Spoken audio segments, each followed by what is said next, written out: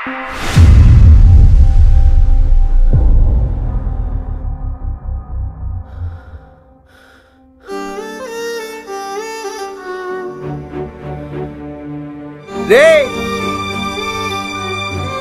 ఏందిరా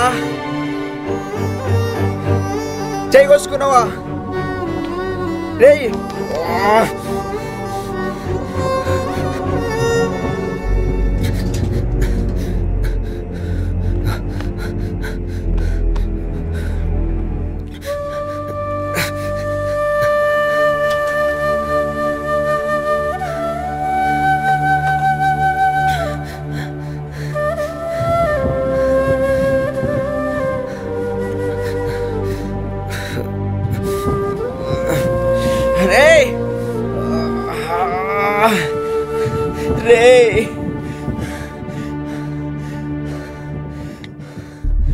అబ్బా సిగ్నల్ లేదే.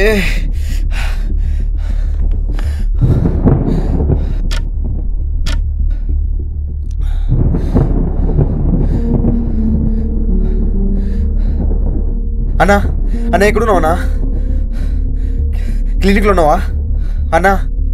లొకేషన్ పెడతా ఒకసారి వస్తావా అన్న? అర్జెంట్ అన్నా. అన్నా అన్నా ప్లీజ్ అన్నా, ఫ్రెండ్స్ ఏ కోసుకోడన్నా, బ్లడ్ పోతున్నా అర్జెంట్ అన్నా. ఓకే ఓకే థ్యాంక్ యూ అన్నా.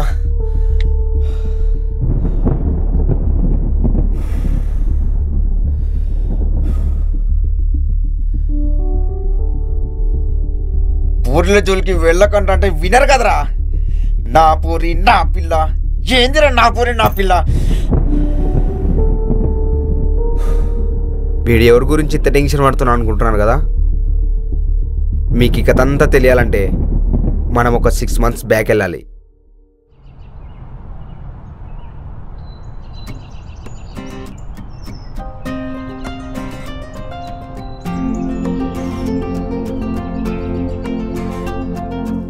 ఎక్కడికి? లోపలికి. Entry pass.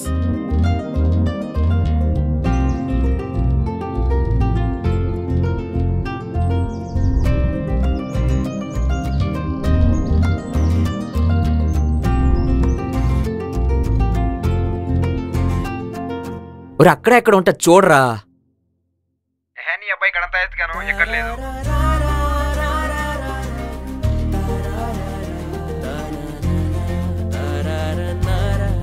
ఎంట్రీ పాస్ కనిపించట్లేదా?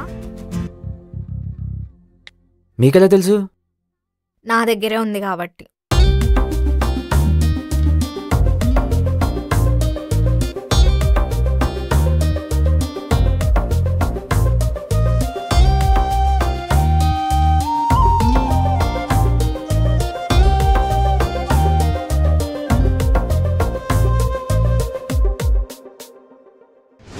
అంత లేదు, అక్కడెక్కడ వదిలిసుంటా. January 11, 2023 కరెక్టేనా? నీకెలా తెలుసు? ఆ తర్వాత చెప్తా గానీ మీతో కొంచెం పర్సనల్గా మాట్లాడాలి. అసలు మీరెవరో నాకు తెలీదు, నాతో ఏం పని? ఇప్పుడు నేనెవరో తెలియాలి అంతేగా? అవును. హాయ్, మీ ఎంట్రీ పాస్ దొరికిన అమ్మాయి.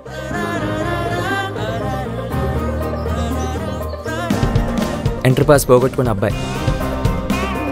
ఇప్పుడు వస్తారా?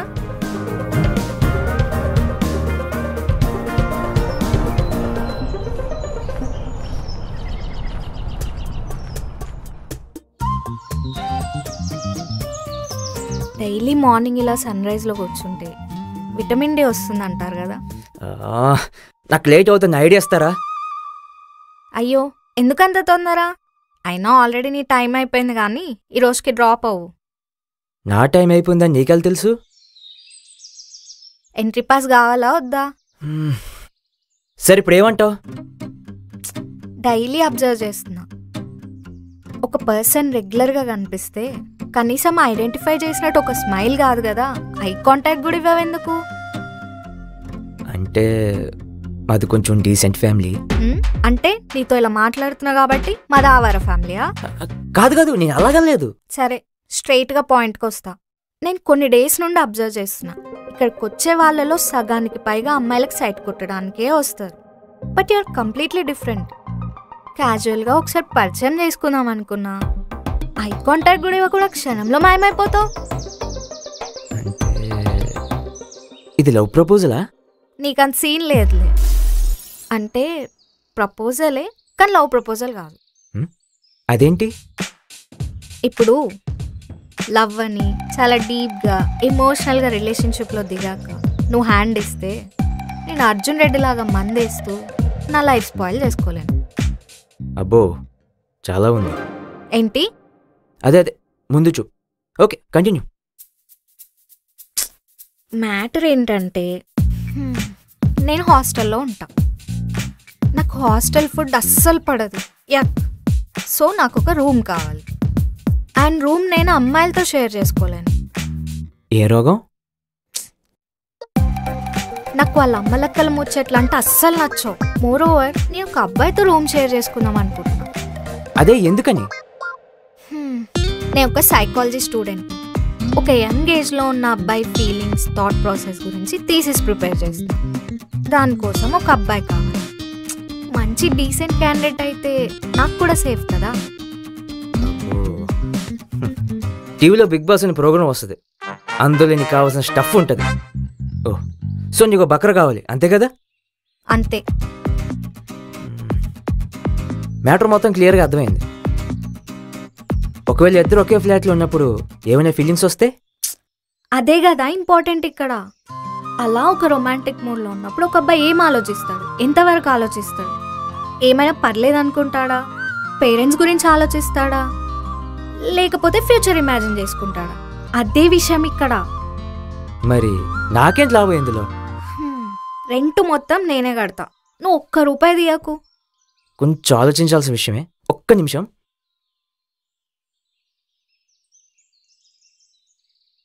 అరే రూమ్ డేట్ ఎంతవరకు ఉంది? ఓ ఓకే.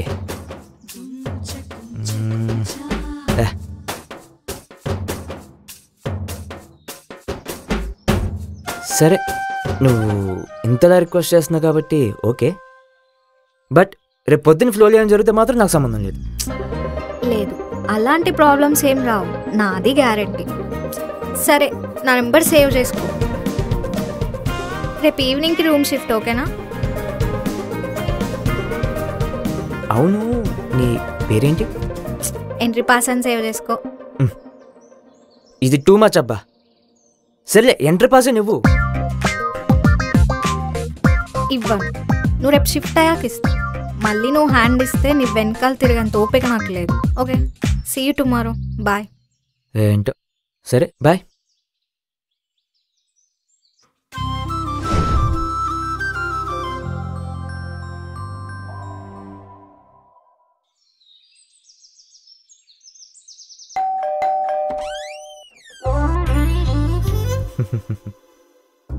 ఆ నవ్వేంటి వింతగా? అది నిన్న నువ్వే కదా చెప్పావు ఎదురు పడితే నవ్వాలని. ఓ అలా వచ్చావా? నేను ఇంకా ఏదో పీడకాలు వచ్చిందనుకొని భయపడి చచ్చాను.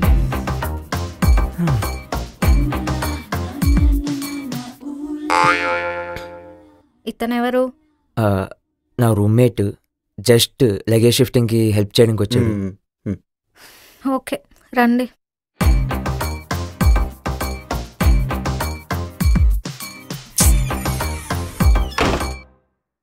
పర్లేదు చెప్పిన టైంకే వచ్చావు. అది నేను కాదు మా ఓనర్ ఇచ్చిన టైం. సరే నీ రూమ్ చూపిస్తారా?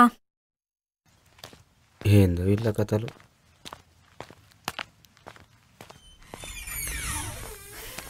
టూ BHKనా ఇది? అవును ఇదే మన బెడ్రూమ్. మన బెడ్రూమ్ అంటున్నావు అంటే మన ఇద్దరు ఇందులో ఉండిపోతున్నామా? అవును. అది కాదు, ఒక్కటే బెడ్ ఉంది కదా, అంటే నేను కింద పడుకోవాలా? ఏచి నువ్వు కిందెందుకు పడుకుంటావు? మన ఇద్దరం ఈ బెడ్ పైన పడుకుంటాం. అంటే ఇంకో బెడ్రూమ్ ఉంది కదా, మరి అందులో ఎవరు ఉండిపోతున్నారు? అది మన గెస్ట్ రూమ్. అప్పుడప్పుడు మా ఫ్రెండ్స్ వస్తారు, పార్టీ చేసుకుంటాం. ఓకే అర్థమైంది. అప్పుడు తను ఫ్రెండ్స్తో కలిసి ఇందులో పడుకుంటుంది, వీడు గెస్ట్ రూమ్లో పడుకుంటాడు. లేదు లేదు మనకి ఈ బెడ్రూమ్ ఫిక్స్. ఇంకా ఈవెన్ మా పేరెంట్స్ వచ్చినా మనం ఈ బెడ్రూమ్లోనే ఉంటాం. పేరెంట్సా? ఏంటి అబ్బాయి ప్రతిదానికి షాక్ అవుతాడు? అసలు లోపలికి ఎందుకు వచ్చావు? అంటే లగేజ్ పెట్టేశావుగా, ఇంకెళ్ళు. సారీరా. కానీ కానీ మనం బయటికి వెళ్ళొద్దాంలే.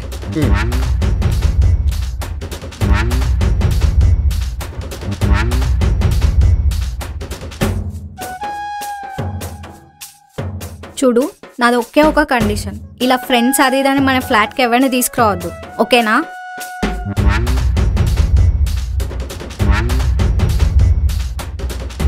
వీడు ఫీల్ అయ్యాడేమో.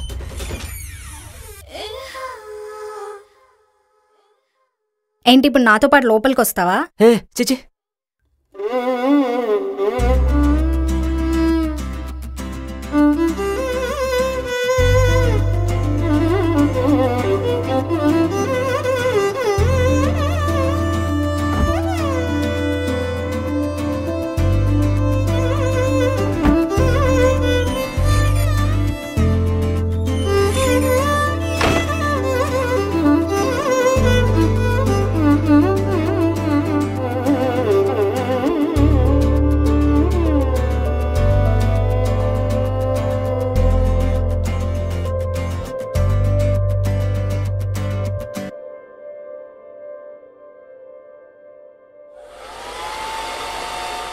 కాదు, ఒక చిన్న డౌటు. చెప్పు. ఏంటో మనం ఏదో కొత్తగా పెళ్ళి అయిన జంటల సిటీలోకి ఇప్పుడే ఎంటర్ అయ్యి ఫ్లాట్ షిఫ్ట్ అవుతున్న ఫీలింగ్ వస్తుంది. ఎందుకలా? నాకు అలాంటి ఫీలింగ్స్ ఏం లేవు. నీకేమైనా ఉంటే పక్కన పడేసి.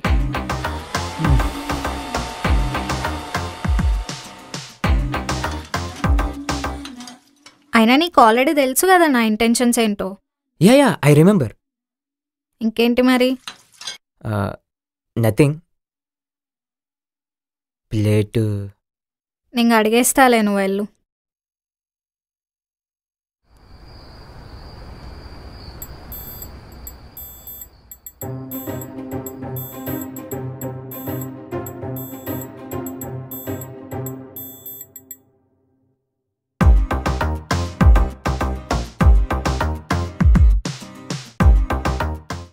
చూడు, నేను డైలీ నీ పక్కనే పడుకుంటా, అప్పుడప్పుడు కాల్ చేయి కూడా వేస్తా.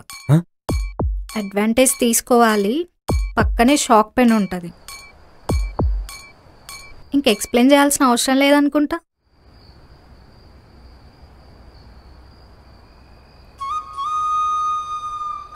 యా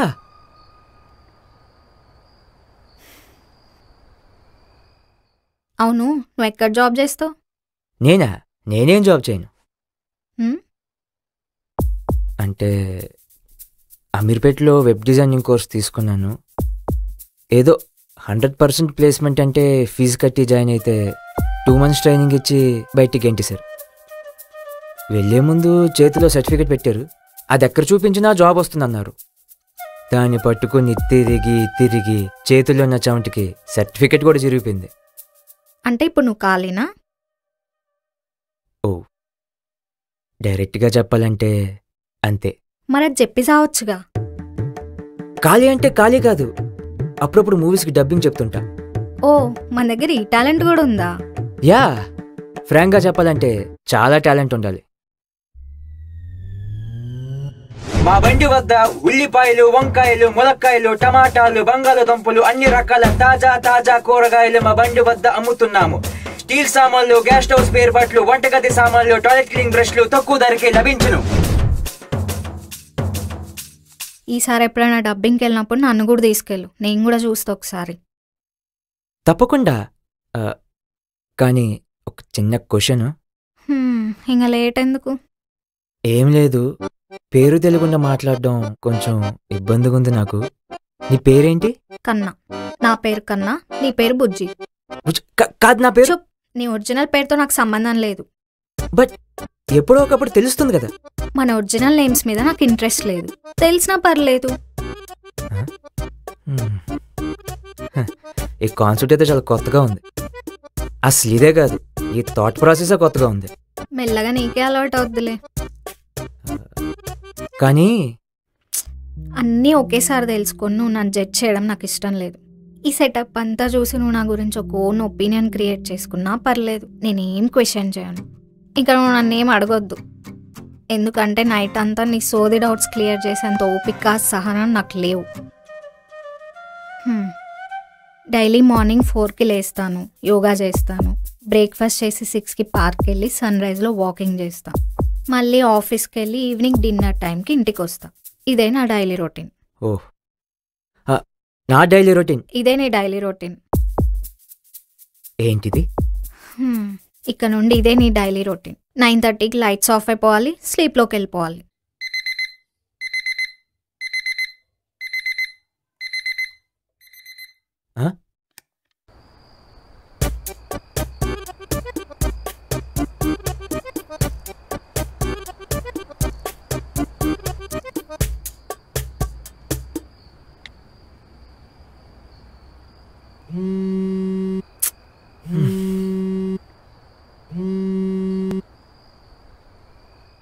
ఏంట్రా ఈ టైంలో? 9 కదరా అయింది. తమరు మధ్యాహ్నం పడుకుంటే ఈ టైంకే కదా లేచేది. సర్లే, విషయం ఏంటో చెప్పు. అదే ఏమన్నా స్టార్ట్ అయిందా? ఏంటి? అదే వాల్కేనో. వచ్చి చూడు, నీతో పాటు ఇంకెద్దరు సరిపోతారు మధ్యలో. అంత గ్యాప్ ఉంది ఇక్కడ. చిచి, ఆ దేవుడి మీద నాకు అందుకే కోపం. అదృష్టం లేనోడికి అవకాశం ఇస్తాడు. చల్, ఫోన్ పెట్టు. ఈ డబ్బా రే పండు, ఎంతసేపే రాతురగా. అమ్మా, నేను డైలీ నీ పక్కనే పడుకుంటా, అప్పుడప్పుడు కాల్ చేయి కూడా వేస్తా. అడ్వాంటేజ్ తీసుకోవాలి.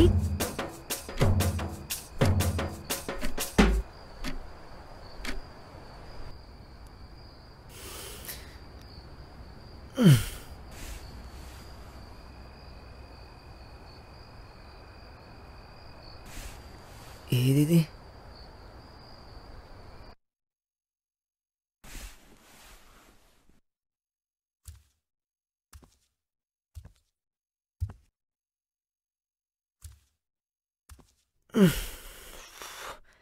ఇదిగో, నాకు వాటర్ తీసుకురా.